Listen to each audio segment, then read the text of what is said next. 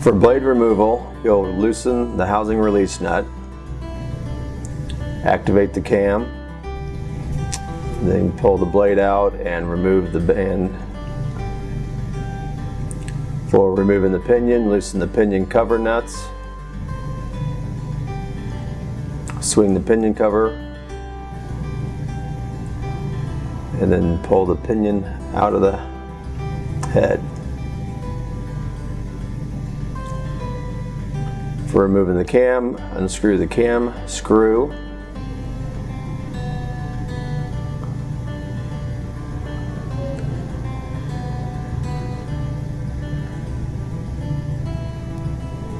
When reinstalling the cam, you want to put a medium strength Loctite on the thread of the cam screw. When reinstalling the housing to the head, you'll want to use Loctite on the head studs. And when tightening the housing nuts, you'll want to make sure you don't over tighten. It's recommended no more than 16 inch-pounds of torque.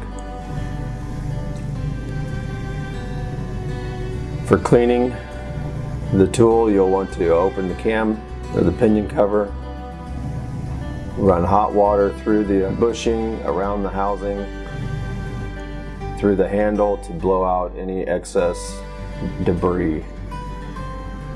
Replace the pinion. You'll want to put a thin coat of mineral oil on the pinion to ensure that it does not rust. Also, a thin coating on the housing. Replace the wear band on the blade. Activate the cam to open the housing. Place the blade into the housing. Make sure that the band is seated into the band race. Retighten the housing release nut and check again to make sure that the band is seated properly. For the HP 40 and 50, there are two housing release nuts. The housing release nuts have a nylock insert.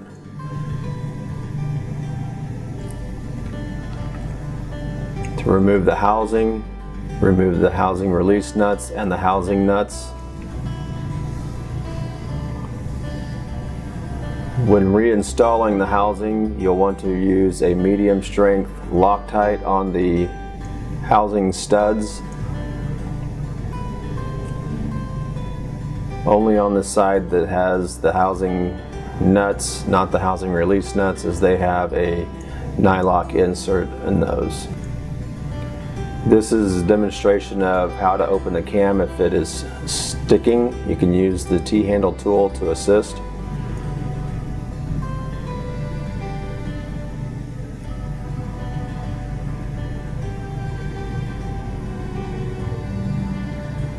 To install the depth gauge and the depth gauge steeling device, you'll remove the pinion cover and insert the attachment to the face of the head. You'll want the plastic depth gauge to be in an up position to expose the pinion cover screws. Tighten the pinion cover screws, and this attaches the depth gauge and depth gauge steeling device.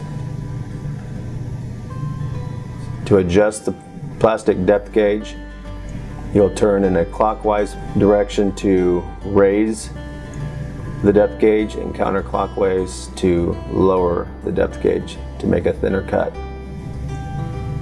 To remove it, you'll want the plastic in an up position to expose the pinion cover screws.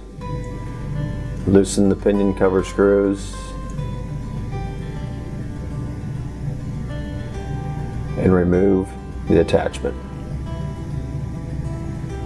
To break down the attachment, you will screw in a counterclockwise direction until the plastic depth gauge is all the way down, released from the adjusting screw. Remove the plastic that exposes the adjusting screw.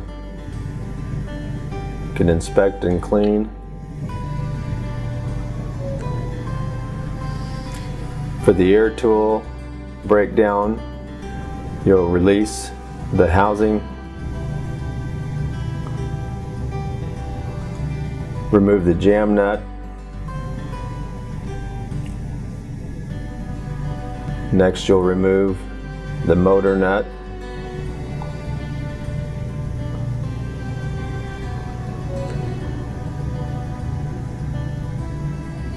Then the drive shaft housing pulls out of the planetary gear. And then the O-ring seal. The housing drive shaft pulls apart, exposing the drive shaft and the U-cup that will need to be changed if air or oil is blowing by the jam nut or the head area. Making sure that the U-cup, that the U open is facing down toward the spindle gears. Replace the O-ring.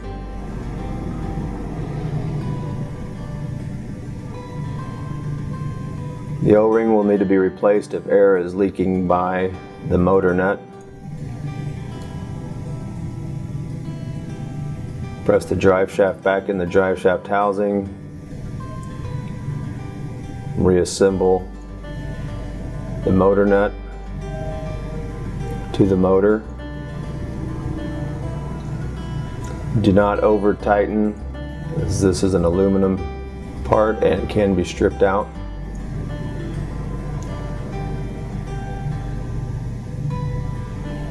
At this point, once you have the motor nut back on, attach the air and test the motor before moving forward to make sure that it is running properly. Reinstall the jam nut. Take this down to make contact with the motor nut, but not too tight. Thread the head back onto the motor.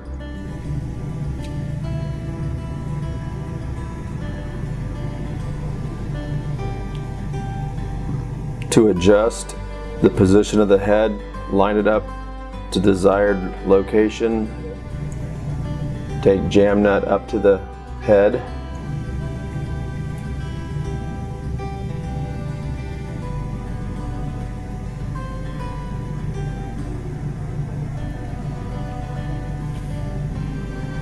To remove the air inlet attachment, unthread from the motor. You'll do this to inspect the O-ring seal that is between the motor and the air inlet.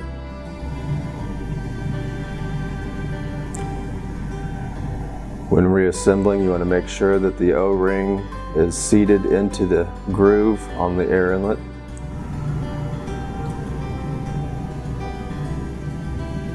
Reinstall.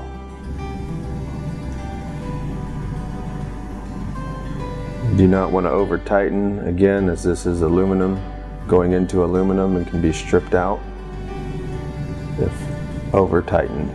To the trigger valve, if air is not getting by the trigger valve, activating the motor, or the motor continues to run while the throttle lever is deactivated, you'll remove the air valve and inspect the spring. Check the O-rings to reinstall. Replace the O-ring. Put a small amount of O-ring lubricant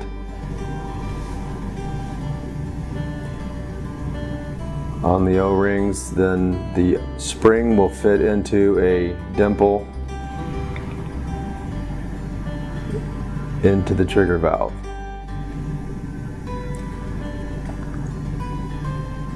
Tighten and retest.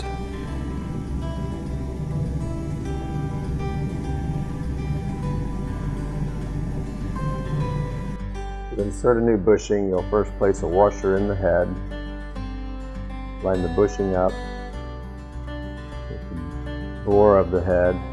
Using a vise, you can begin to press the bushing in. Take it in as far as you can. Then you'll use the bushing press tool to complete pressing the bushing in. You'll press it till you bottom it out in the bottom of the head. You'll have a little bit of a recess where the bushing sits just below the deck of the head. Remove the bushing, use the spacer on the front and the vise with the bushing press tool. The bushing press tool will go against the washer that was inserted to help assist in pressing the bushing out.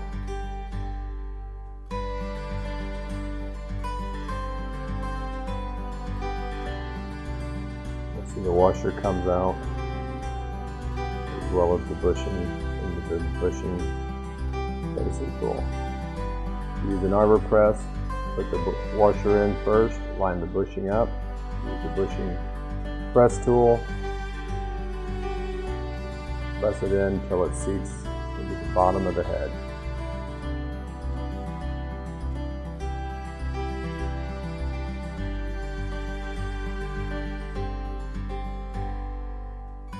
Remove the bushing with the arbor press.